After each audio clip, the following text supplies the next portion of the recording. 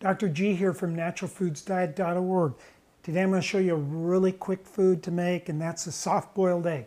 Now you may ask, why do we want soft-boiled egg? I like hard-boiled egg. Well, the advantage of a soft-boiled egg is you leave the yolk undenatured by heat and it doesn't alter the cholesterol, possibly making it more difficult to digest and possibly making it toxic. Now, there's a substance in egg whites that, if not cooked, can deplete your biotin. So in an egg, we want to cook the white and leave the yolk intact in its natural state, in a runny state. So a soft-boiled egg is perfect. It cooks the white and it leaves the yolk liquid. So here's the way I do it. There are variations. Again, you want to adjust things. Depends on the size of the eggs partially, but here's the way I do it. I take the eggs, I put them in a bowl, or actually a pan that has 1 inch of water. The water is actually cold. I take the pan, I put it on high heat, full blast, cover it with a lid. Now what I'll do is I'll wait for this to boil.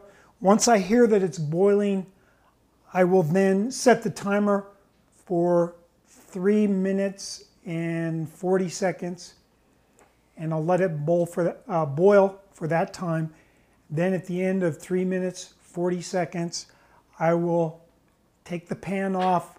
I will put it under the faucet, put in cold water to stop it from cooking. And that's the key to a soft-boiled egg.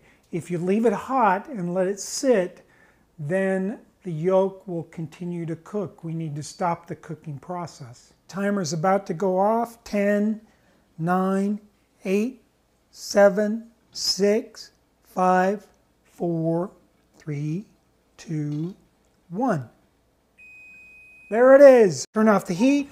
We take our pan with the eggs and we cool it off with some cold water to stop them from cooking. So that's all there is to it. And then we have an egg that I'm going to put some more cold water on this to just cool it off a little bit more. We have an egg that hopefully is soft boiled. What I do is I hit the eggs like this with the dull end of a knife. And then let's turn off the timer that's bothering us. And we take the egg and we peel it. Now if an egg is too fresh, it doesn't peel nicely. This one's peeling very nicely, so the egg was not so fresh. As you can see, the shell's coming off very nicely, which is always good. It looks like our white is completely cooked, and then we want to see if we have a soft yolk, and it looks like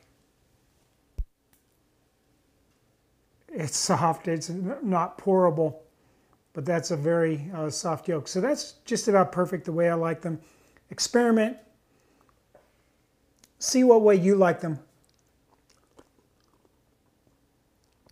This is Dr. G, naturalfoodsdiet.org.